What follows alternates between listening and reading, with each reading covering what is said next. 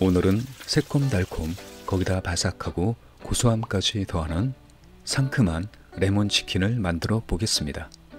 먼저 닭 가슴살 또는 안심을 먹기 좋게 썰어서 준비하고 소금, 후춧가루, 레몬즙, 다진 마늘, 우유를 붓고 30분 정도 숙성을 시켜줍니다. 숙성이 끝난 닭고기에 전분을 넣고 섞어주고 봉지에 전분을 넣고 닭고기를 하나하나 넣고 옷이 잘 입혀지게 흔들어 줍니다.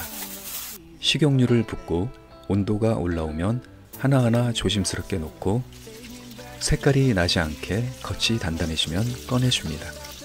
중간중간에 튀김 찌꺼기는 계속 건져주셔야 튀김이 깨끗하게 나옵니다. 더욱 바삭해지기 위해 튀김은 2번 튀겨줍니다.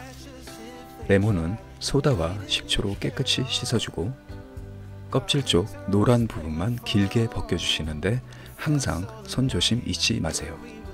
안쪽에 흰 부분은 쓴맛을 낼 수 있으니 최대한 잘라주고 길게 채를 쳐줍니다.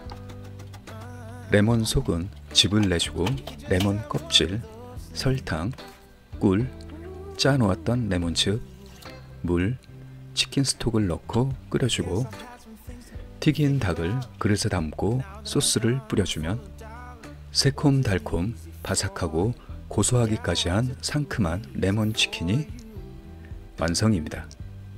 맛있게 드시고 파이팅 하세요. 이 영상이 도움이 되셨다면 구독과 좋아요, 알람 설정까지 부탁드립니다.